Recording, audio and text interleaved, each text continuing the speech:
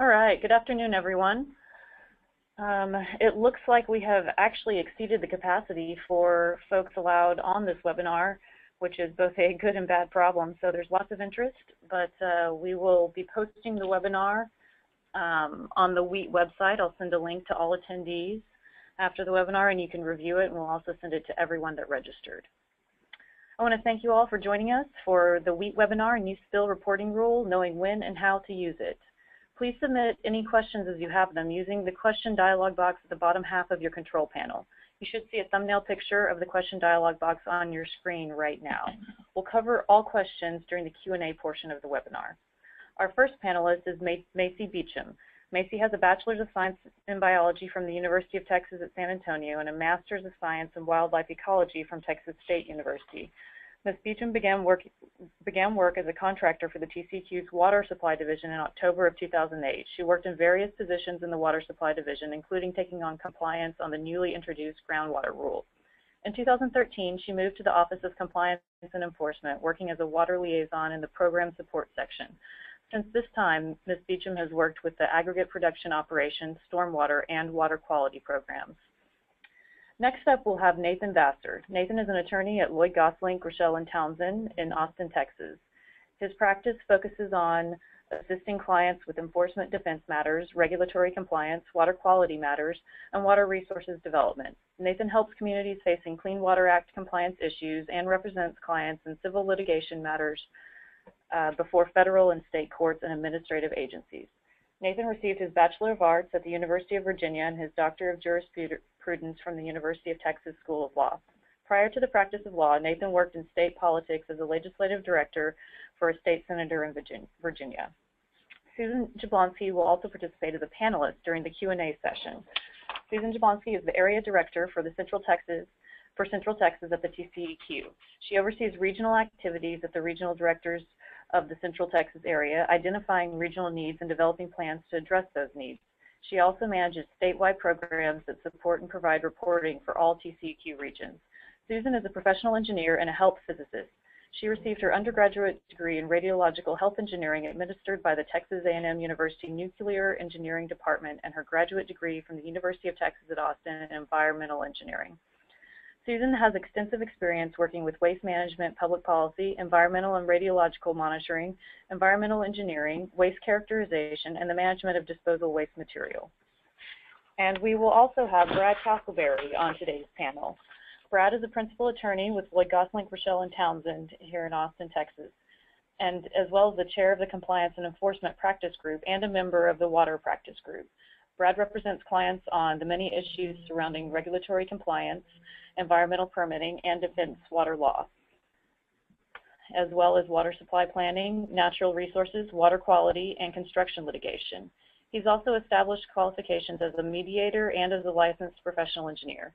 Prior to joining Lloyd Gosselin in 2002, Brad practiced engineering, assisting clients in the planning, design, and construction of water and wastewater and other municipal projects.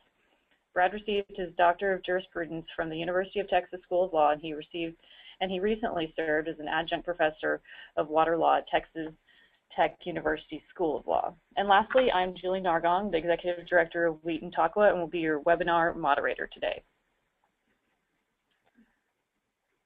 And I'd like to take a few minutes to introduce the new reporting rule and provide some background on why WEAT and TACWA members pushed for the passage of SB 912, which created the new reporting standard.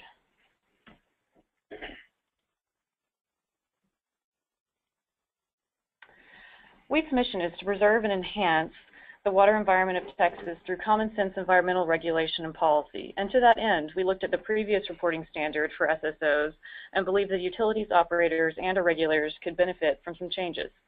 As most of you know, the previous reporting requirements mandated by the Clean Water Act were that utilities verbally report a spill of any size to the TCEQ and EPA within 24 hours. A full written report was to be submitted within 5 days.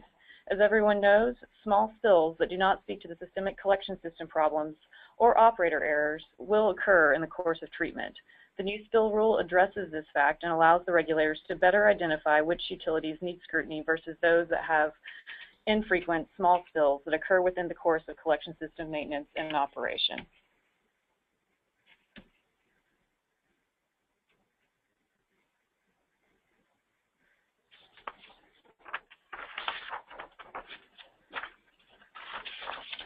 Now, take a look at these pictures.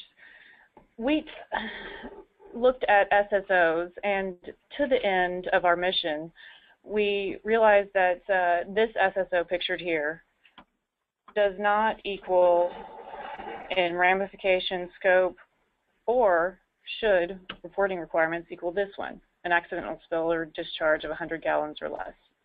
And that's really the background to this new rule. WEAT's members were looking for a common sense approach to address this issue. Now, one problem, or several problems with the rule as it was previously stated, is there's a reporting burden on both our utilities and our regulatory agencies. There's also an information management burden. When you're receiving notices of spills, those smaller insignificant spills of 1,000 gallons or less, with the same type of paperwork and documentation needed to notify those of spills of 1,000 gallons or more, or even 250,000 gallons, there's an information management problem. And lastly, there's also the federal perspective, which Nathan Bassler will dive in a bit deeper to. But there's unfortunately there's a sense of a beauty contest where one city's report card is compared against another city's report card, and spills are treated equally, so that one spill, that of 1,000 gallons or less, will appear to be the same in a or the EPA's eyes as a spill of 250,000 gallons or more. So the level of reporting has the potential also to mislead the public into thinking that a serious public health and safety issue exists every time an SSO is reported.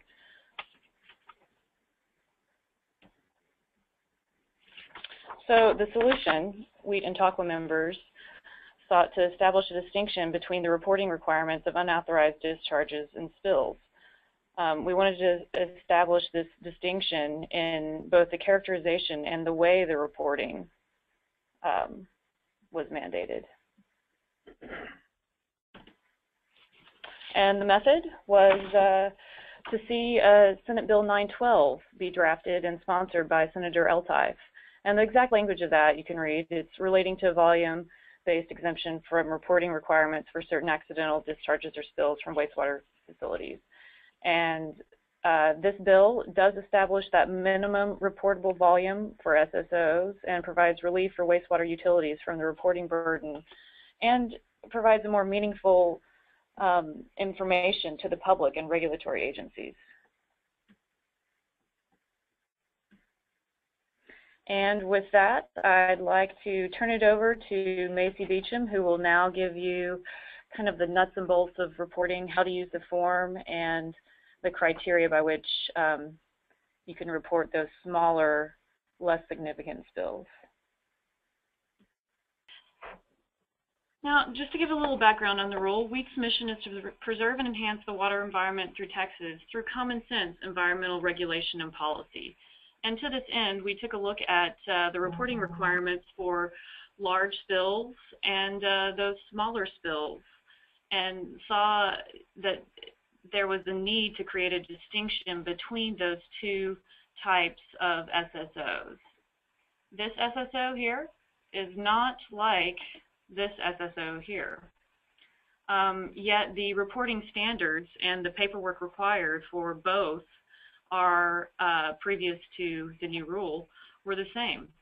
So unfortunately, this was something that WEAT and TACWA members thought that we needed to change for our utilities and our members here in Texas, as well as our regulatory agency.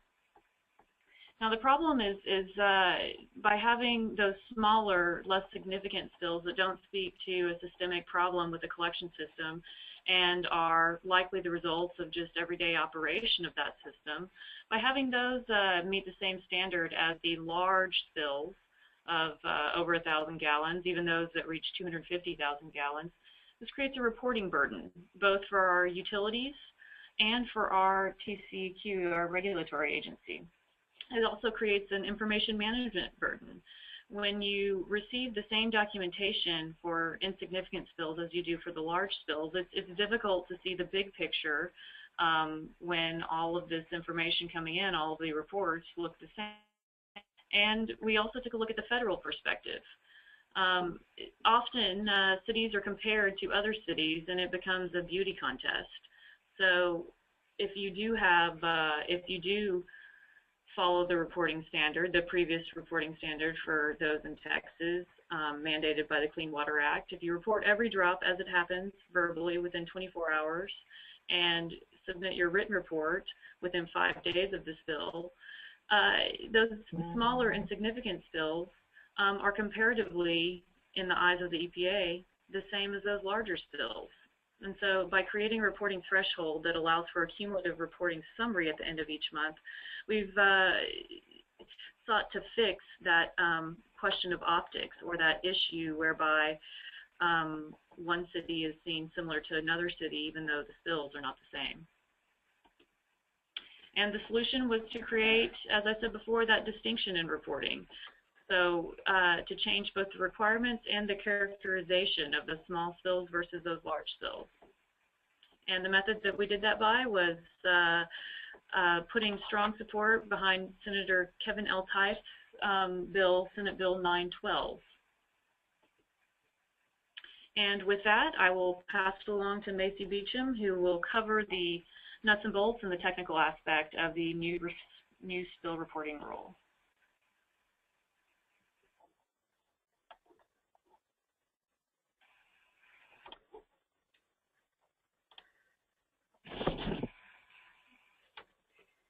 Good afternoon.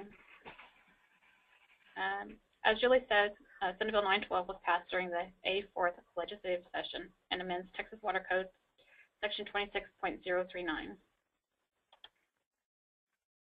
It allows some entities to report spills that meet specific requirements to report it as a monthly summary instead of within 24 hours.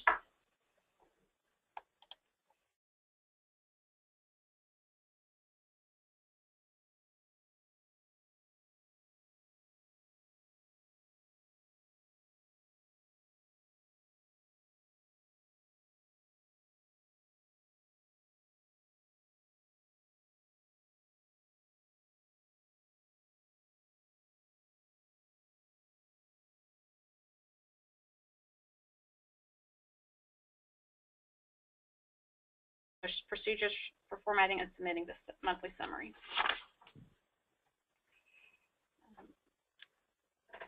For rulemaking, we updated Section 305, Chapter F of the Texas Administrative Code, which covers permitting characteristics and conditions. And we added a new section to Section 327 of the Texas Administrative Code to address unpermitted facilities. The rule was adopted May 11th and became effective June 2nd of this year.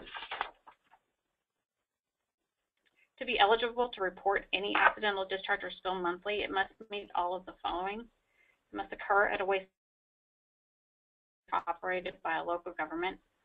It must be less than, it must be 1,000 gallons or less. It cannot be associated with another simultaneous accidental discharge or spill. It must be controlled or removed before entering water in of the state or adversely affecting a public or private source of drinking water. It cannot endanger human health or the environment and cannot otherwise be subject to local regulatory control and reporting requirements. We made updates to Regulatory Guidance 395, which is the guidance for unauthorized discharges and SSOs. The new version is currently on the website, and I have a link here.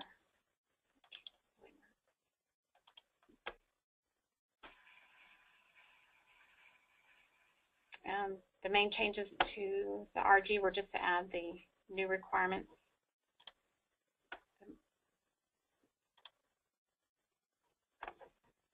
We did a little. All of the 24-hour notices stay the same, but we've added some new language for the monthly written notification to TCEQ.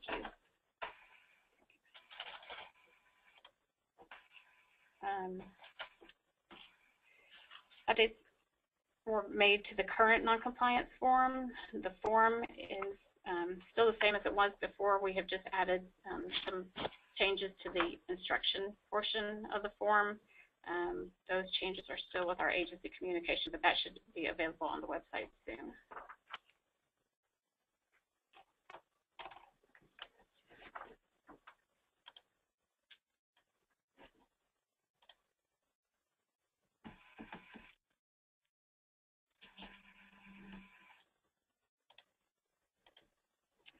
We created a monthly submission form. That's TCEQ form 20756, and you can get through that to the TCEQ homepage. I will see if I can get to the homepage and show you where the form section is. Over here on the left side of the homepage, forms, you can search either keyword like spill, or you can search the form number, which is 20756.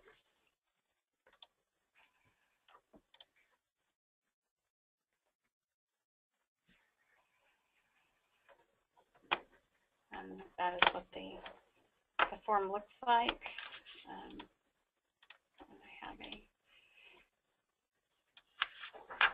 I have an example form.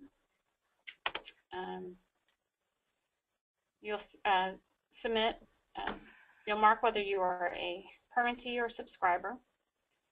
You'll enter your regulated entity name and number. If you don't know this, you should contact the regional office. You'll enter your permit number and EPA ID if you are a permitted facility. Otherwise, if you're a subscriber, you'll leave that blank. You'll enter your TCEQ region and county.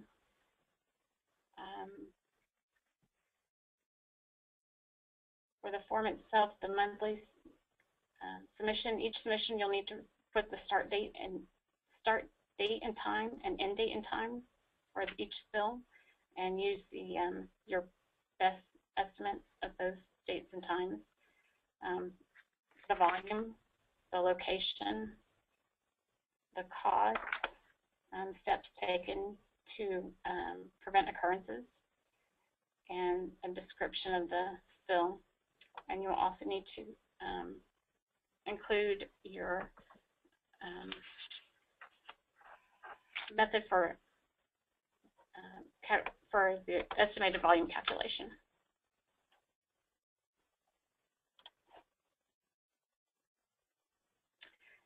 One requirement on the form is the standard method for estimating the volume. 4 standard methods were included in the new rules. Determining which method is appropriate to estimate your spill and volume. Determine which method is appropriate to estimate your spill volume and include it on the form. The first method is visual estimates, which is better for small spills. You will visualize how many 5-gallon buckets or 55-gallon barrels could contain the spill and multiply that by either 5 or 55.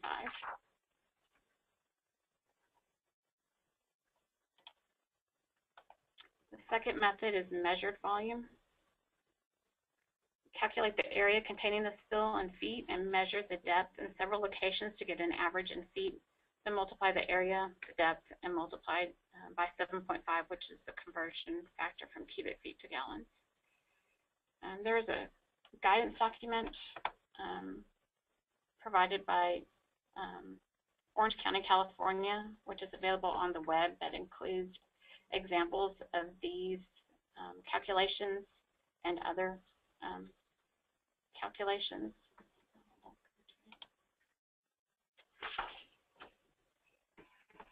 And then the third option is to simply multiply duration of the spill times the flow rate if both are known.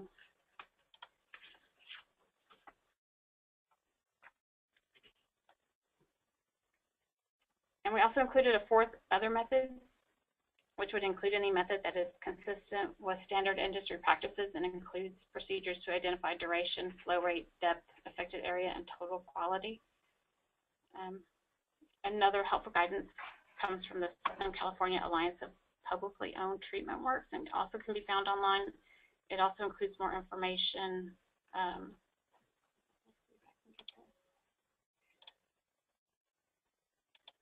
It's a PowerPoint presentation and includes other methods like connection counting, and give some pictorial references.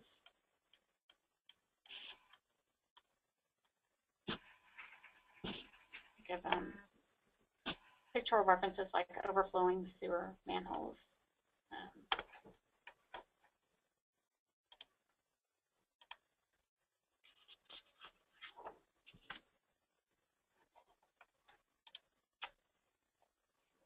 And then on the horizon is the new federal e-reporting rule, which went into effect December 21st, 2015. There's two phases of this rule. The purpose is to replace paper-based permitting and compliance monitoring with electronic reporting. Phase 2 of the rule goes into effect December 21st, 2020, and includes SSOs and bypass events. So we are working on coming up with a way to report the accidental discharges and spills electronically. So that should take the place of those paper forms within the next 2 or 3 years. And with that, there is my contact information. And I'll turn it back over to Julie.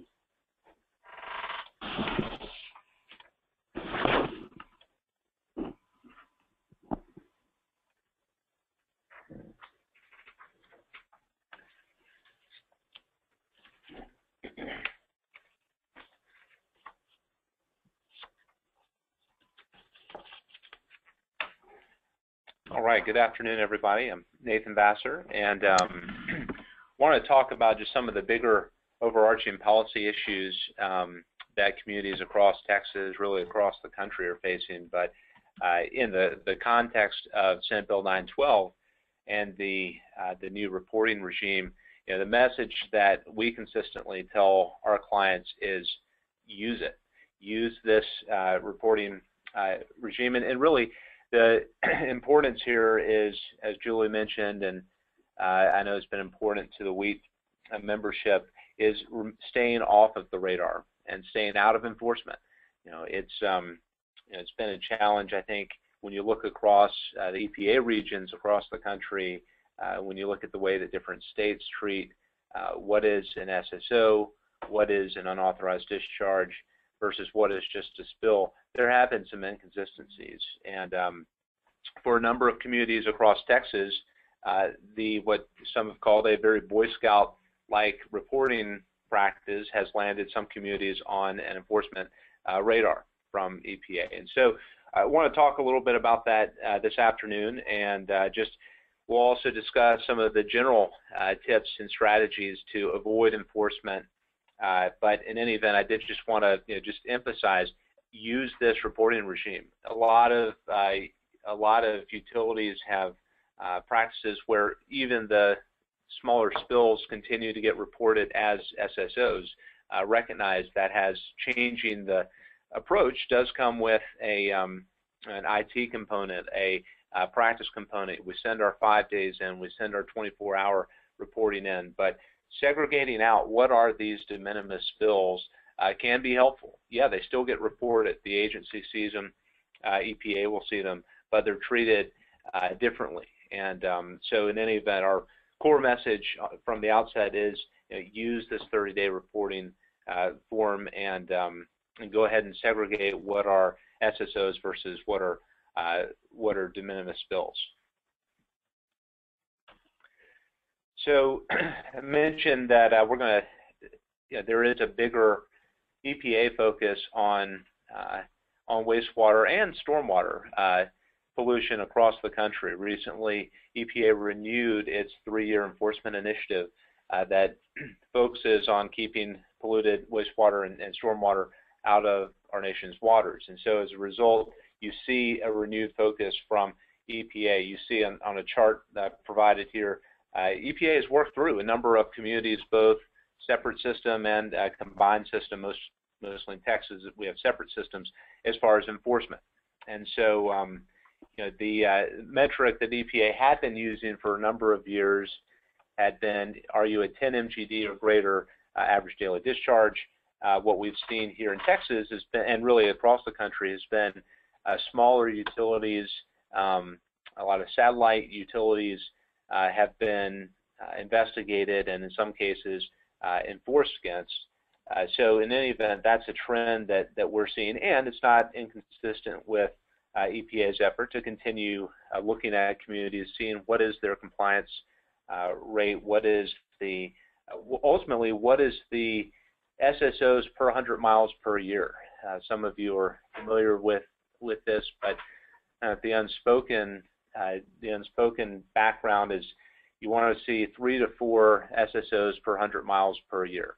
EPA takes the approach that any SSO is a violation of the Clean Water Act, and that all SSOs should be eliminated.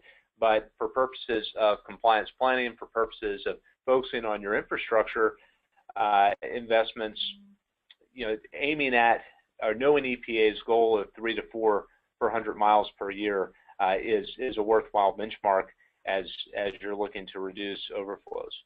I mentioned that there are a number of consent decrees, both that target wastewater infrastructure, but also stormwater infrastructure, and we expect to see that to increase. There's been generally a move away from administrative orders at EPA and more toward a shift toward consent decrees, but at least through 2019, which is the next cycle of enforcement initiatives, we expect that to continue. Another item I want to talk about here is next generation compliance.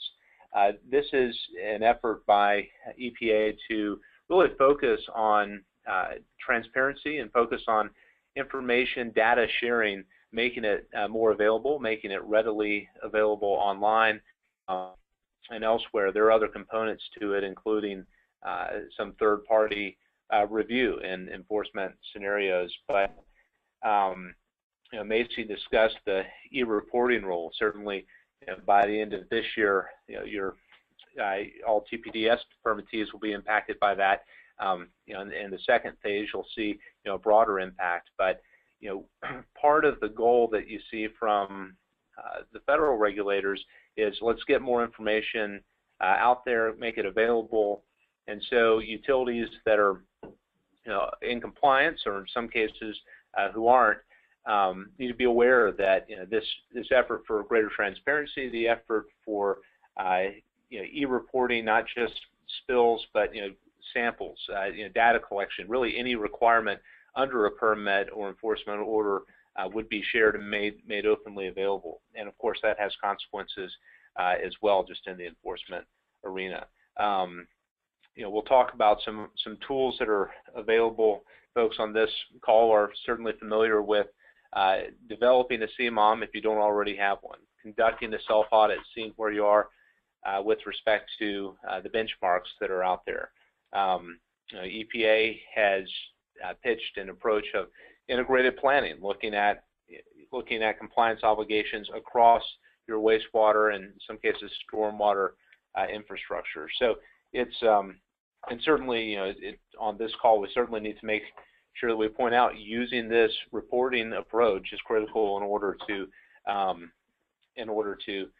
ideally stay off of the radar and stay out of enforcement. As we shift to the next slide, I do want to point out one thing that we see from time to time is, and this goes along with the Boy Scout reporting that's very common, is over-reporting or reporting when you're not even required to report under state or federal law. And what I'm talking about is spills that occur, basement backups that are not caused by utilities infrastructure. So here we've got a little illustration showing private sewer lateral. Depending on the city, sometimes the city's infrastructure ends at the property line, sometimes it's around the clean out. But the point is, there are a lot of spills that occur, basement backups that occur due to backups in private laterals. Some communities are smart to track that. Certainly, communities are going to get the call from the affected resident, but it's smart just to know if you have an SSO that is, because if there's an SSO that is realized inside of a home or private residence that was caused by a city main backup, that's reportable. If it's caused by a private lateral backup and it's on the private side, that's not an SSO. So it's an important distinction, but it's one that's often overlooked, and sometimes communities will find themselves again on the bad side of the report card because of over-reporting or reporting when it's not necessary to be reported. And we talked about some of the tools that are available, and this is something that we've helped a number of communities out with, is just developing a robust set of documents to document your practices, document practices that work, and capture the training efforts that you have with your employees. This is important just as a general best practice, but it's also important, should a community face enforcement from TCEQ or EPA, to be able to point out, hey, this is our process, and this is the process that we're following. We'll go to the final slide here. As I mentioned, there's a nationwide emphasis on SSOs and also on MS4 systems.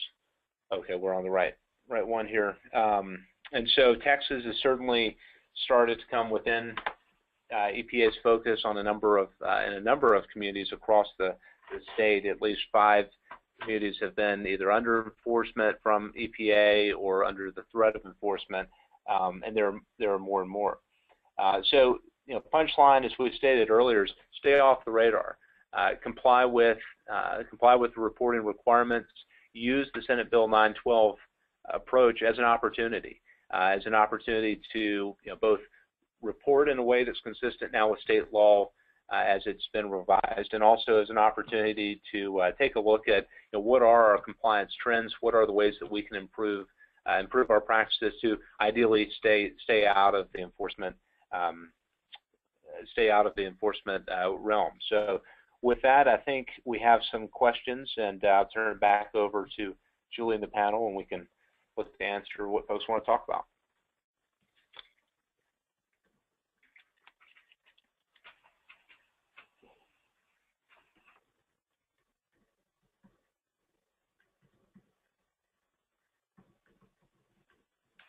All right. Thanks, Nathan. Thank you, Macy.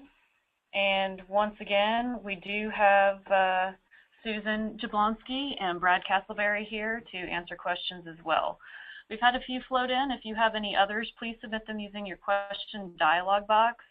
You can see the image of that at the bottom of the screen. There's a thumbnail image. And I do want to remind everyone that the slides as well as the complete webinar will be you can access it on weat.org/newspillrulewebinar.shtml. We'll send that URL out to everyone after the webinar as well. Now, for the first question, and I'm going to pose this to the group, and you guys just pipe in when you have an answer.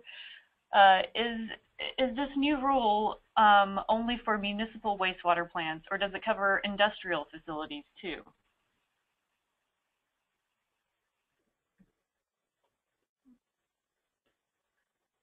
Well, it only covers the wastewater plants, and it doesn't cover industrial.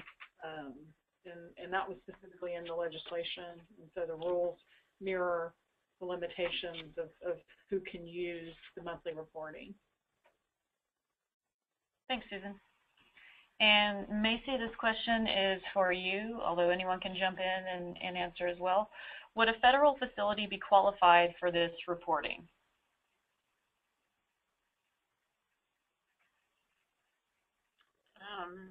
It has to be owned or operated by a local government, so it wouldn't fall under it. Can I just say, the intent of that, we didn't go into this thinking that industrial facilities, I'm sorry, this is Brad Castleberry. We didn't go into this thinking that industrial facilities would have collection systems. So the focus here is not about the treatment units, it's more about the collection systems. And those are typically owned by political subdivisions. And so that was the focus of the legislation, was to deal with the SSOs and the collection system, because as Nathan mentioned, that's the metric that EPA uses for whether you're a good or a bad manager of your system. And the next question, thank you, Brad. Is there a TCEQ guidance document for estimating discharges? We don't have a guidance document currently. The two that I mentioned in the presentation, the one from Southern California and the Orange County, have very good information, but we don't have a TCEQ specific one. So we do have a regulatory guidance document which Macy put up, which is Regulatory Guide RG 395. That kind of walks through the submission, but it doesn't lay out a prescribed methodology that we're endorsing. The rule allows 4 different methodologies, and any of those are acceptable. We've referenced 2 of the California documents as something that we reviewed and was submitted to us as part of the stakeholder discussion prior to the rulemaking. So, you know, we're looking for a standard practice that you can document, and we're not prescribing a specific process. We're giving you some options in doing that. And I think there's a lot of good examples out there. Maybe do a couple. Thanks, Susan. And we will post the link that Macy referenced in her presentation on the WEAT website on that same page, on the URL that you see at the bottom of your page. So you can access all of these documents, including the presentations and webinar itself, at that URL. And next question. And this is a pretty common one. You might stump our panel of experts. Would an SSO on a customer or homeowner's property, perhaps their lateral line, be considered a reportable incident that would need to be reported to the TCEQ? So it depends on, this is Nathan, really depends on where the problem is caused. Is it caused by a backup on the city or utility main that ultimately results in an overflow in the on the private side of things? In that case, it would need to be reported because it's an operation and maintenance issue on the city infrastructure. If, on the other hand, there's an investigation, you look, you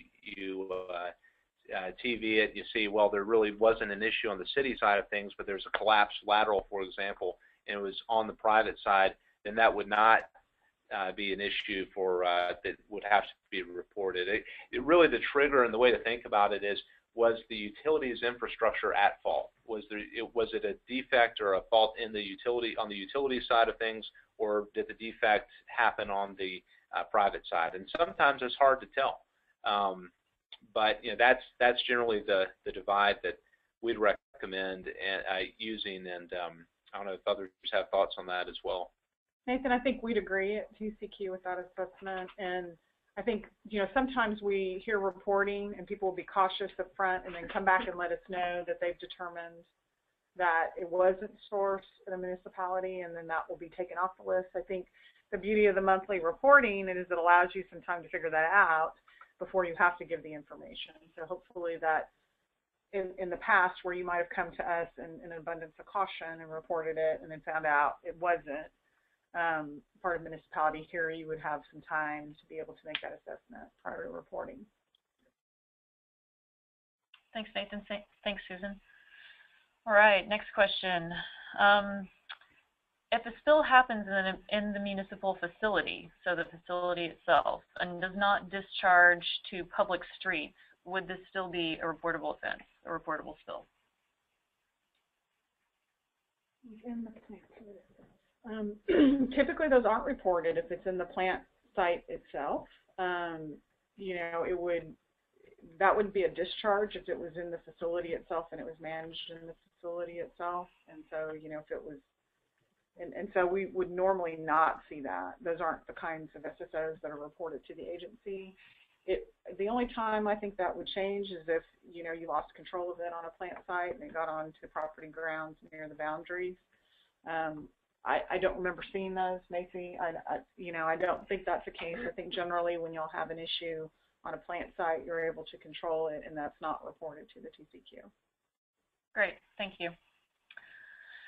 And Nathan, this question is for you or Brad. So is the EPA looking for cities that don't report something every month. So I think what the question is speaking to is if a city is not submitting the monthly reporting document, will that trigger a closer look from the EPA? I think as a matter of practice, it could result in increased attention. The reality is EPA will be able to see the compliance history, whether it's 1,000 gallons or greater or these smaller spills.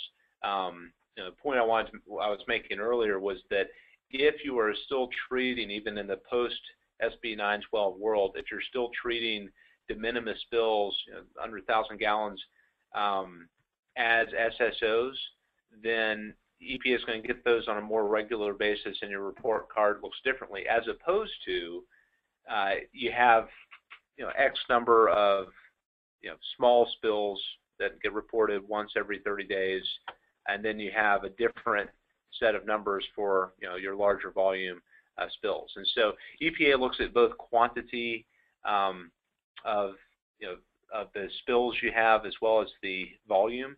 And so you also don't want to have a bunch of high volume spills either. But certainly, if you have if you can segregate them out, it's all for the better. But what EPA is looking at, just as DCEQ does, is compliance history. And this is an opportunity. Really, it's an opportunity for utilities to tell their story about here are our SSOs, here are true violations, and over here are other events, which may be just because there's work done while you're slip lining a pipe, and some some sewage escapes during that, and it was contained. So it's just really drawing a line between what are violations in the truest sense, likely to have environmental harm or public health impacts on the one hand, and what are de minimis spills that there's a different story to tell for those. Thank you, Nathan. Now, this next question can get us kind of into the weeds, but it's an interesting one. Are utilities at fault with all the flushable wipes that are being flushed in the system? So I think the questioner is pointing to the issue of flushable wipes wreaking havoc on collection systems and then causing SSOs. Is that, it's pretty theoretical, but is that the utility's fault? Well, this is Brad. Unfortunately, the Clean Water Act has a strict liability standard, and it's not whether somebody cut into your line. It's not whether a third-party contractor broke through your line. It's not whether people are putting rocks in manholes. Unfortunately, it's the compliance is upon the permittee, and so obviously that's why one component of a CMOM program involves fats, oils, and grease management, which could arguably entail education with respect to flushable wipes. So I would say, unfortunately, the legal burden is upon the utility that manages the collection system. And part of that management includes education, not only for all the Mexican food restaurants out there with grease traps, but also for the public. This is a bigger industry-wide issue, as we all know, so that folks try to limit the use of flushable wipes, or at least use those that are truly biodegradable. Thanks, Brad. That was much more succinct than I thought that we would get on that question. Next question. This is also a good one. Are SSO estimating techniques included in training materials, so those provided by TCEQ, TEACS, or TWA? So again, I don't think the estimation is something that TCEQ is prescribing for you, but we are pointing you to some sources of estimation that we think are acceptable and will meet the rule for documentation. As far as other things that might be available to them, I don't know if y'all are pointing to any documents. Not specifically. We will distribute the 4 different ways to estimate or suggested estimation techniques written into this new rule. We'll post those on the website on the URL below, and then also send these around to all the attendees on this webinar. And as Macy pointed out in her presentation, there is one technique that is kind of a combination of several and allows you to pull from existing industry standards to estimate spill volume. All right, next question. How does the TCEQ share reporting with the EPA and how often? So I'm going to put a caveat on that. How do you do it? How did you do it under the previous reporting standard, and now how are you doing it under this new reporting standard? As they come into the regional areas, they are put in seeds, and seeds flows to ISIS. So it's. You want to define those? So you could just generically talk about federal database, which they call ISIS, yes, and that feeds into ECHO, which is available to the public. But as soon as it is put into seeds, it can be available. So there's a data entry on TCQ side for those that are coming in fax or hard copy or whatever. They're coming into the agency, and then that goes into our data system that then flows automatically into the federal data system as part of our requirements. And so there's a dashboard that can be accessed, and that information can be accessed, not on our website necessarily, but on EPA pretty soon after many of the events. And Macy spoke to the e-reporting requirements. When those take place, you're going to go on a portal yourself, enter that information, and it will flow automatically to the federal system, and that's what they're requiring states to do. Great, thank you. I was going to follow up with that question, but thanks for covering that, Susan, and thanks for covering it in your presentation, Macy. All right, a couple more questions, and we have about 5 more minutes. If we wanted to access reported SSO data, i.e. volume, causes, location, etc., for an entire region, what's the best way to access that information? As I mentioned, the TCQ doesn't have, we are not displaying that information in that way. You could go on and get information from EPA, but regionally I think that you'd have to designate facilities to be able to get that information from EPA. If this is something that you desire, we could run a report here that would be under open records and would have a data charge associated with it. But if it's something that you needed, you could make that request through the agency. We would do a data run and write code to be able to pull that information. But that would be the only way to get it at this point. There's not a display in that fashion available. Great, thank you. And Nathan, this question is directed to you. You spoke to kind of a window of SSOs per 100-mile foot pipe per year that really raised the kind of red flags for the EPA. What was that or how many SSOs are we looking at? Yeah, the target that EPA has been using, and it's somewhat changing as we speak even, has been 3 to 4 SSOs per 100 miles per year.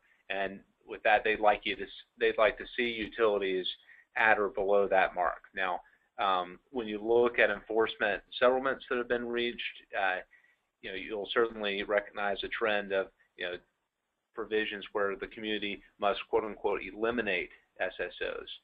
In fact, you're seeing this a little bit of a shift even in the CSO context, where it used to be that communities could rely on what was called a presumptive approach for compliance, where you had 85% capture and you had demonstrated certain performance after implementing some infrastructure upgrades and work, then you would be presumed to be in compliant with the Act. And so, the 3 to 4 per 100 miles per year is certainly a benchmark that folks should think about, but also be aware that, look, from a federal perspective, the outright elimination, however difficult or unwieldy that may be, is the new expectation. And so in any event, that's the benchmark, and that's the benchmark regardless of volume.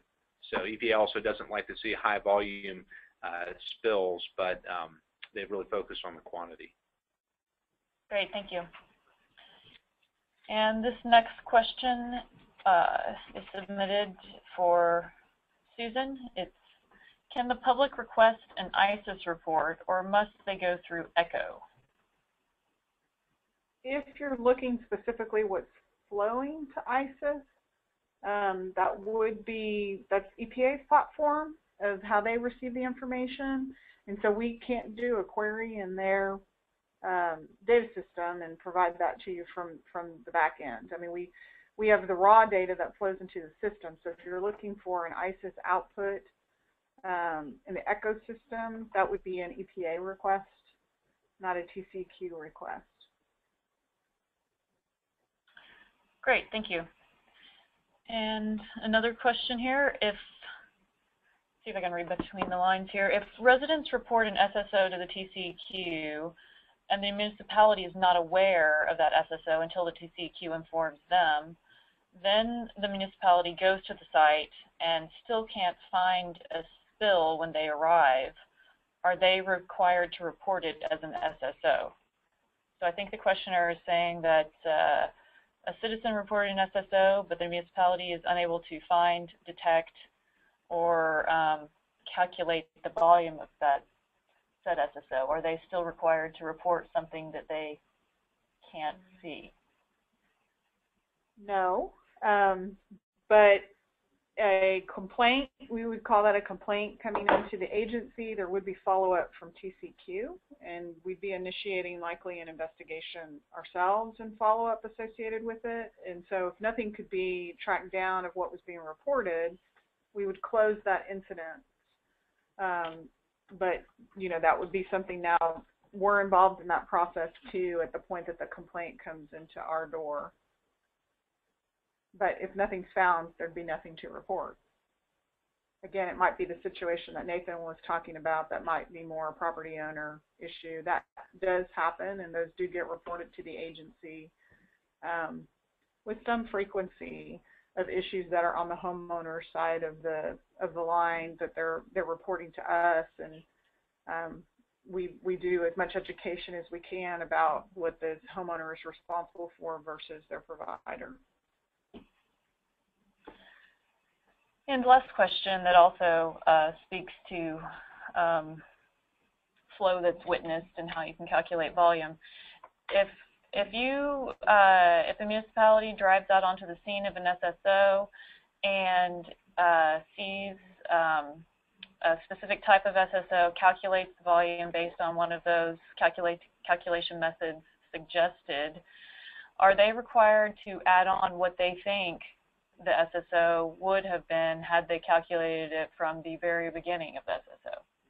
So part of the requirement of the monthly form as well as the 24-hour form is that you make an estimate of when it started, both date and time, and that should be part of the calculation. If you were aware that it occurred and it's been occurring since some reported time, and you're making an estimate at this time, yes, you should include in that calculation the estimate from the time that you believe it began, or when someone became aware of it.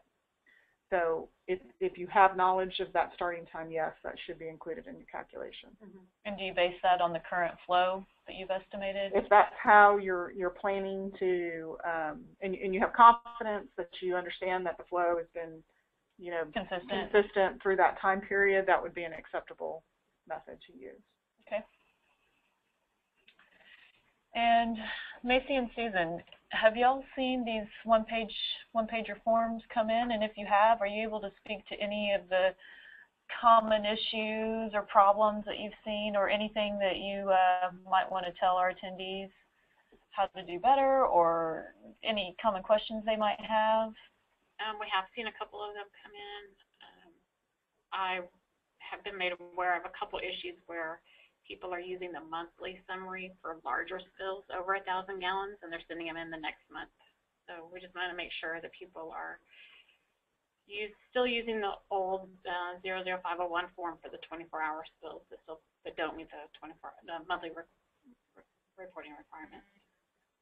So that would be our caution of folks, because then you would be in violation for meeting the 24-hour requirement if you waited 30 days to submit that report. Mm-hmm. All right, well, one last question. This is a good one to close out on because it speaks to kind of the very heart of this. Nathan, can you please clarify the definition of an SSO versus a de minimis spill? So in the context of this webinar and the new rule, please clarify.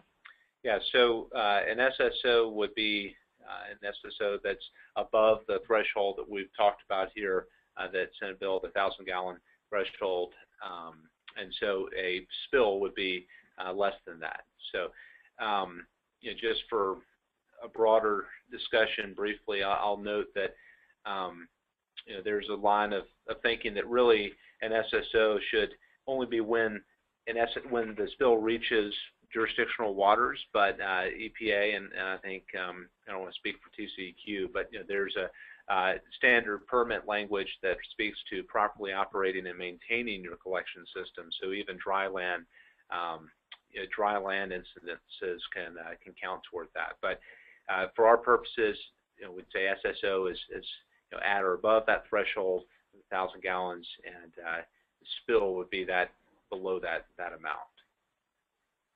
Great. Thank you so much, Nathan. And thank you to all of our attendees. I want to give Nathan, Brad, Macy, and Susan one last minute to touch on anything they want to make a comment on. No? Brad's shaking his head. All right. Well, that brings us to the close of our webinar. Thank you again for attending. And once again, the webinar in its entirety can be reviewed at www.weet.org/newspillrulewebinar.shtml. We'll also have the individual presentation slides as well as all of the PDF attachments that Macy referenced in her presentation. Thank you so much, and looking forward to the next time.